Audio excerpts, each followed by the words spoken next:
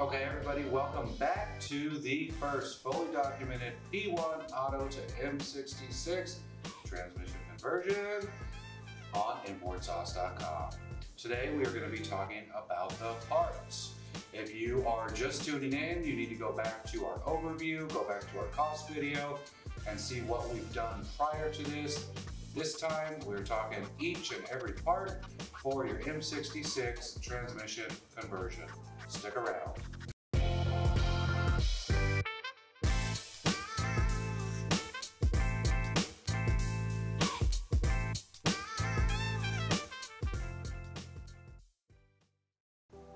Okay, so first of all, I want to give a big shout out to IPD USA, IPDUSA.com, because that is who we are going to use for these parts.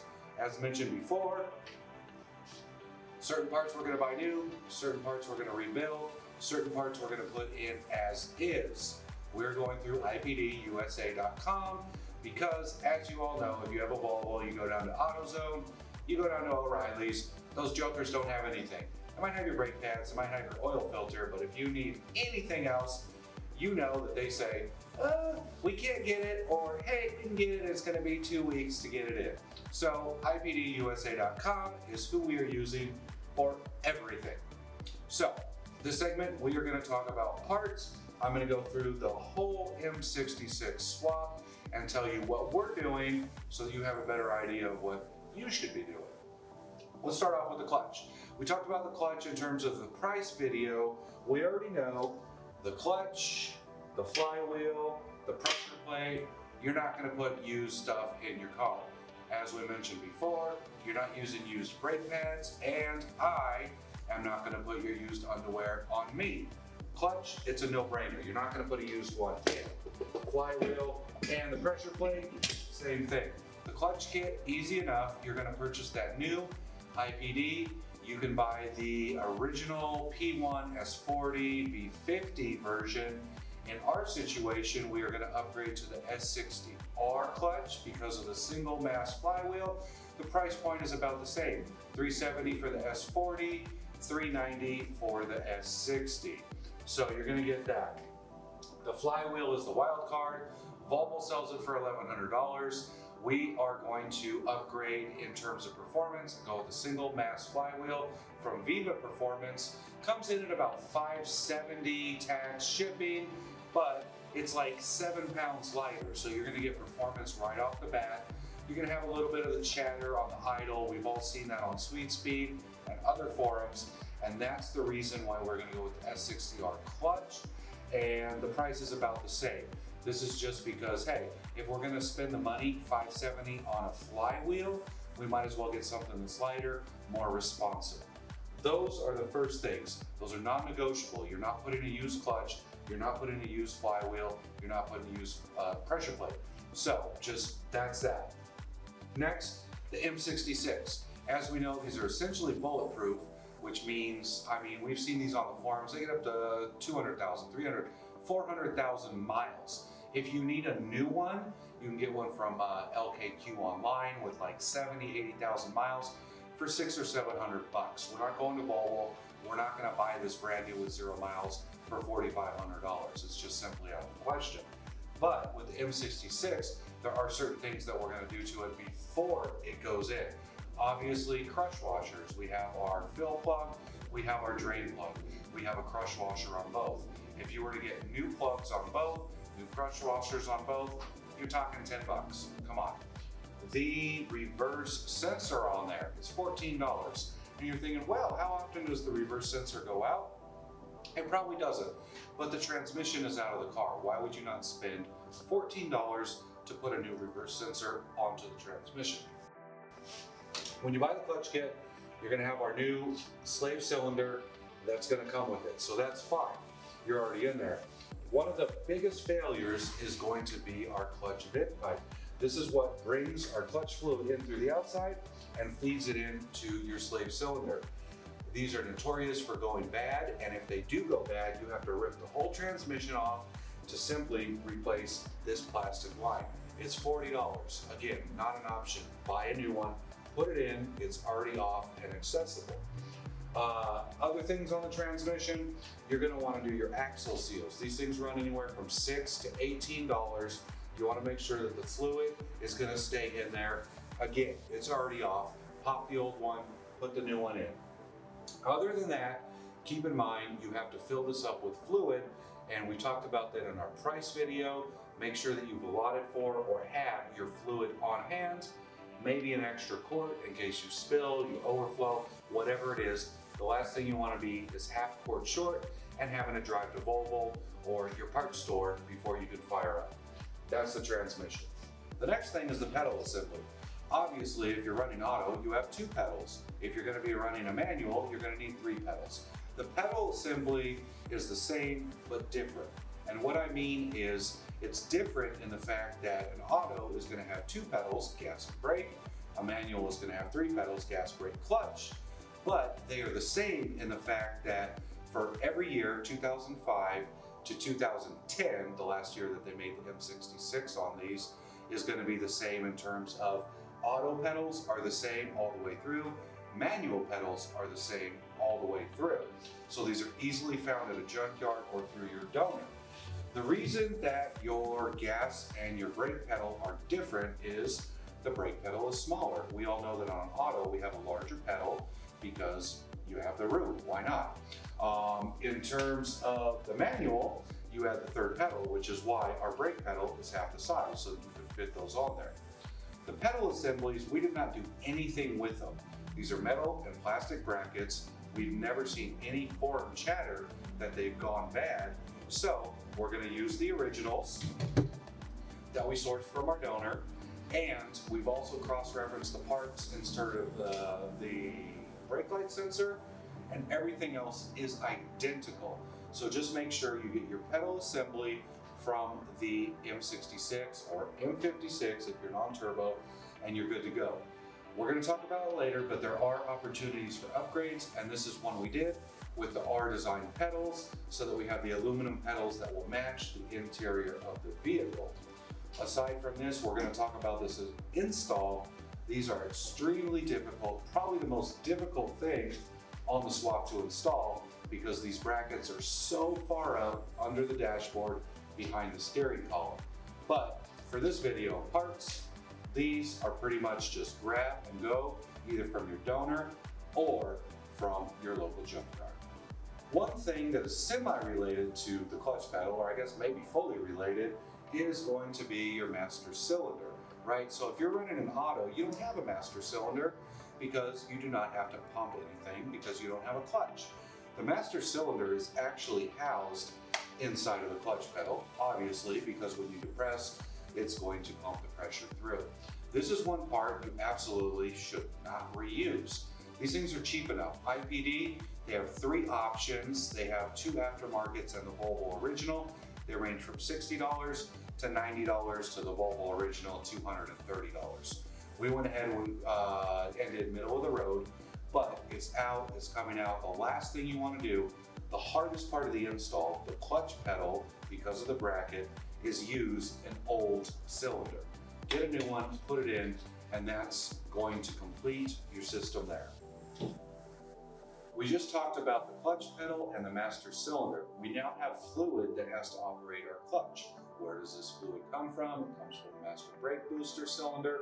It goes down to the transmission, and it is controlled by your clutch pedal. So off of the cylinder, we have our clutch pipe and we have our brake clutch pipe. These 2 pipes are going to come off of and link in to feed brake fluid into here and then pump it all the way back out down to your transmission, which is going to open up your slave cylinder there.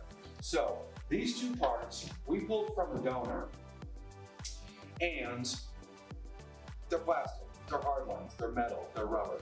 Upon inspection, they look like they're going to be okay. We're going to reuse these, but what we're not going to reuse is the O-rings inside of them. IPDUSA.com does have the O-rings that will fit right in here. They're like $2. So we have those in our cart. We're going to have those coming. We're going to make sure that the seals on here are nice and solid so that we don't have any air leaks and that we're pumping adequate pressure through. Aside from that, A question that we had was, well, our master brake reservoir, how is that going to connect? Is this a different part number than the auto? Is it the same part number than the auto? We have to feed the clutch from that, and upon research, they're identical part numbers. We can't see it, and if you have an auto, you can't see it.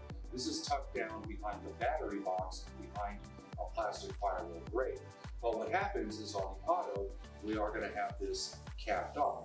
So we saved this one from the donor, but we are almost 99% sure when we get in there that there's simply going to be a cap that we remove and then are able to hook our hose into. The next thing we're going to talk about is the shift linkage and the shift cable assembly. So this isn't that bad to pull off. We had already pulled one out at the junkyard before we did our parts research. We got the version off the M56, so the 2.4 non-turbo, and obviously we needed the M66 version, the 6-speed, not the 5-speed. We weren't thinking when we spent 2 hours at the junkyard ripping this thing out, fishing it through the firewall, but all in all, the second time we had to do it, it wasn't that bad.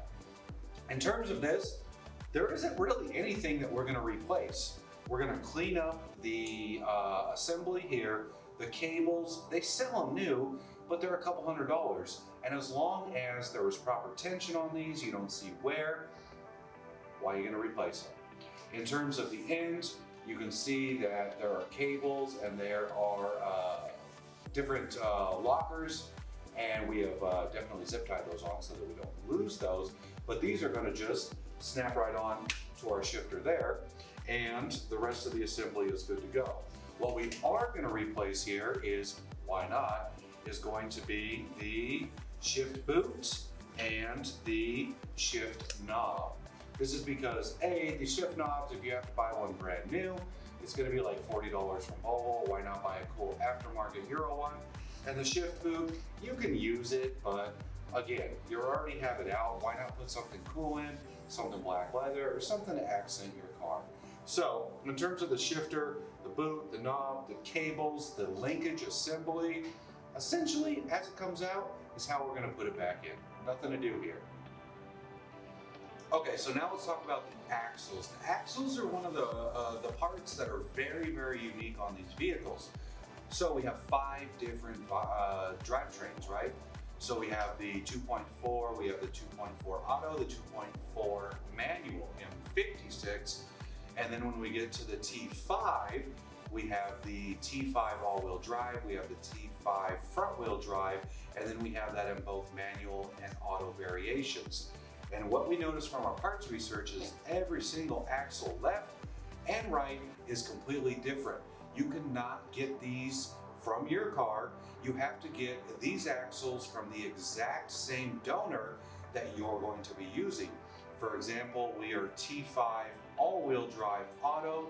Our axles have to come from a T5 all-wheel drive manual. We couldn't get them from a 2.4, we couldn't get them from a front-wheel drive, because the way that the M66 is set up for the all-wheel drive is that I'm guessing there's going to be a different length on both sides, because all-wheel drive we have our angle gear, which is going to send the rear pumpkin through the drive shaft of power, which is going to shorten the axle, or if you're front-wheel drive, the axle will be longer. So we've seen the chatter on the forums. These axles, it is better to rebuild the original Volvo axles. If you were to go buy these brand new, you're going to be at $600–700 each from Volvo. But essentially, the only thing that's going to go on in here is going to be the internals. So if you pull these boots off, you put some new grease, you put some new clamps on them, and you order those kits from IPDUSA.com, you're going to get everything you need in one bag, and you're going to be able to rebuild these. And the further forum chatter is that the aftermarkets either A, don't fit, or B, they're not as strong. So why would you A, buy a $600 or $700 new one from Volvo, or B, buy a cheaper aftermarket when you can build and get the kit for $20 to $30 and have these things essentially brand new? If you're buying a kit, make sure you check to see if it comes with a new axle bolt. So Volvo recommends that every time you pull this axle, you put a new bolt on there. If the kit that's being provided does not come with it, make sure you buy one. The genuine Volvo ones from IPDUSA.com are only a couple dollars. So make sure you get those, because the last thing you want is for your axle bolt to snap or something else weird like that. It's a couple bucks, make sure you upgrade. Okay, so the last thing we want to talk about in terms of parts is going to be the mounts, right? So your transmission obviously is going to mount right up to your engine, but it is going to have to mount to your chassis. That's going to be the upper transmission mount that's back here, by way of here. We have the lower mount that mounts is going to be the torque gear, angle gear if you are a all-wheel drive, and then the torque gear, which is going to be on the bottom.